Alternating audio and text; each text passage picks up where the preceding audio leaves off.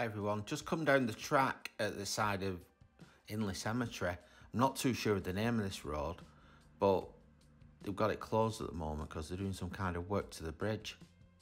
So I've had a look over the fence, can't get anywhere near it. That's the compound that Kia are currently using for the electrification works. So I think the best thing to do, got my partner in crime with me as usual, best thing to do is send the drone up and have a look at what we can see on this section here. So it looks like they're digging out the foundations of the bridge.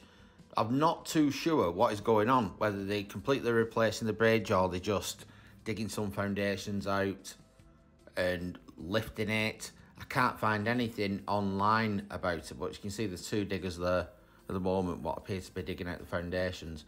So if anybody does know anything about what is actually happening to this bridge, let us know in the comments, please.